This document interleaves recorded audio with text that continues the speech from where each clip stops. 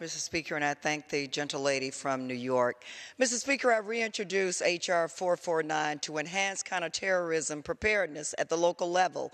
In recent years, we've seen acts of terrorism, especially in planning and execution, take place in cities throughout our nation.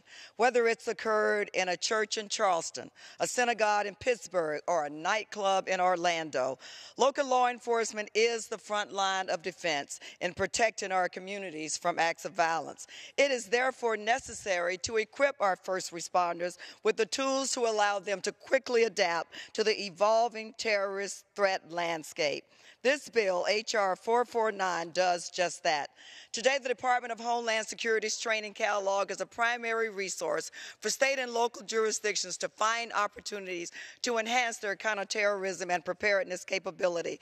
Specifically, H.R. 449 directs DHS Office of State and Local Law Enforcement to produce, as you heard, and distribute an annual catalog of training programs and services to state, local, and tribal law enforcement communities. To ensure that this information is shared throughout the law enforcement community to agencies large and small, H.R. 449 requires this comprehensive catalog be posted on the DHS website as well as on the Homeland Security Information Network. Enactment of this bill will further strengthen the department's partnership with state and local law enforcement to help better protect the homeland.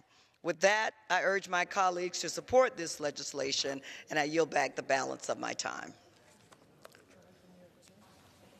Lady from New York, do you reserve?